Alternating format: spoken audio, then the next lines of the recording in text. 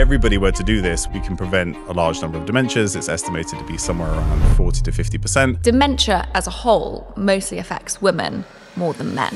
Do you think there's any correlation to what women were like in previous generations? So absolutely. I do actually, it's a short paragraph, but I try and make that case in the book. But one thing that I noticed when I was looking at all these data, and as women have gained greater access to education, their cognitive function, when you measure on classic cognitive function tests, has improved and their risk of dementia has declined. Dr. Tommy Wood is back.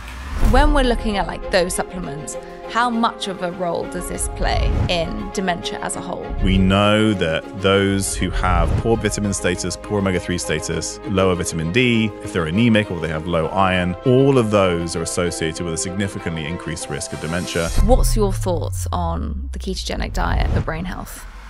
Do you want to know what I'm really worried about after hearing this? What? AI.